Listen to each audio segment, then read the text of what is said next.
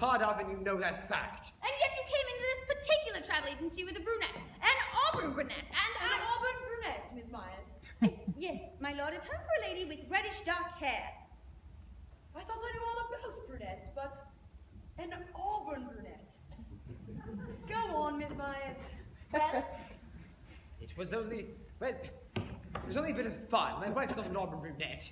and yet you admit to going and looking at not cheap trips, but at the most expensive and luxurious cruises.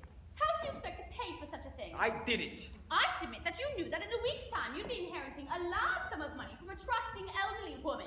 I knew nothing of the sort. I was walking down the road, feeling a bit fed up with it all, and I looked in the window of the travel agency, and I saw the posters for the palm trees and coconuts and blue seas, and I went in and I asked.